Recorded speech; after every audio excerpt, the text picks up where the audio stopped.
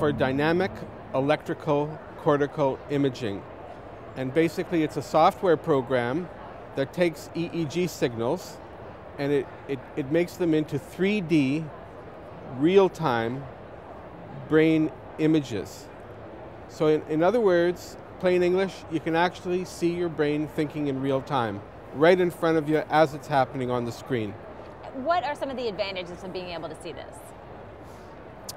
Well, there's a lot of things that can only be done in real time.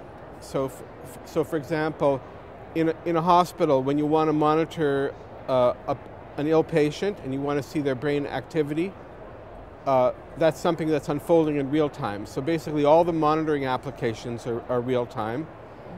Another type of application is biofeedback. So biofeedback, there have been generations of people trying various types of biofeedback, but we believe we'll be able to do biofeedback at a much higher level because you'll be able to do biofeedback to the actual generators of the electrical activity in the brain.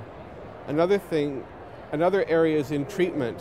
There are many emerging technologies for treating the brain where basically you do something to it. Maybe you direct some energy at it to try to get it to change. And if you can monitor the reaction of the brain instantly, in real time, then you would be able to fine-tune your treatment and to do it on a more rational basis. I know one thing you want to talk about is a portrait of my mind, so this idea, what is that all about? Okay, so Portrait of Your Mind is basically an art product.